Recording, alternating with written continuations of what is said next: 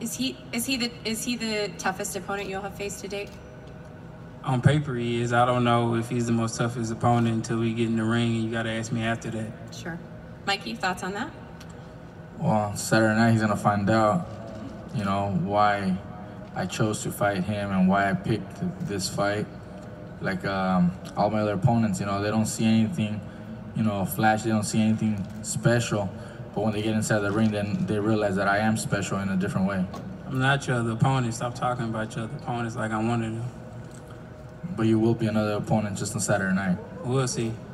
Yeah, we will. Keep that same energy.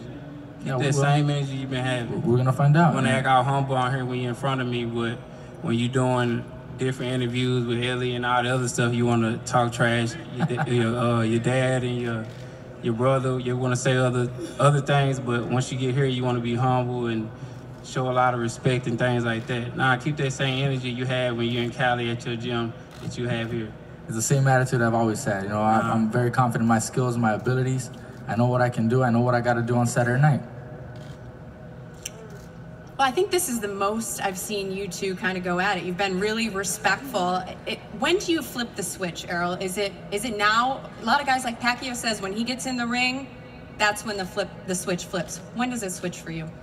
I don't really have a switch. I'm calm 24/7. I'm calm.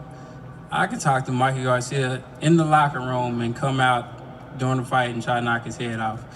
My switch stay on. I stay on go.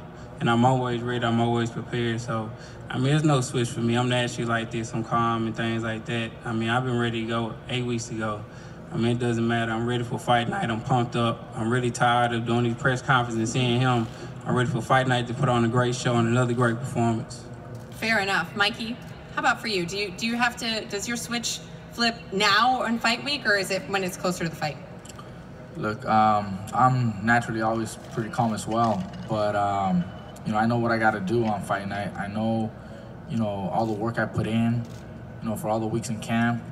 I didn't put all that time and all that effort for nothing. Saturday night is a day that I got to execute. So I've always said, I'm always very calm, very, very collected, but once we get inside that ring, everything does change. So I would say, once I get inside that ring is when that switch does turn on. But I gotta be calm. I gotta be confident. That's just the way I am, and I'm ready to get it on now. Do you have to fight the best fight of your life? I definitely do have to fight the best fight of my life. If I don't, then I can't overcome the challenge. This is a huge challenge. This is a big fight. It's not easy to do what I'm doing. Not many are daring to do what I'm doing, and that's why I chose this fight. I want to make history. And in order to accomplish that, I need to fight the fight of my life, and you will see the best out of me on Saturday night. All right, on that note, let's open it up.